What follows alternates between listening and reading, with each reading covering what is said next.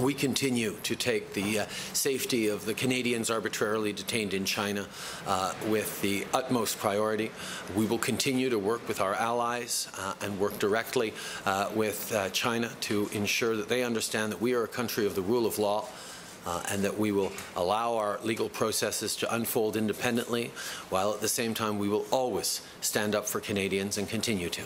One of the things that we see increasingly around the world is that the Chinese government is not following the same kinds of rules and principles that the large majority of democracies follow in regards to a rules-based order, in regards to international relations. We will consistently and always stand up for Canadians, particularly these Canadians who have been arbitrarily detained.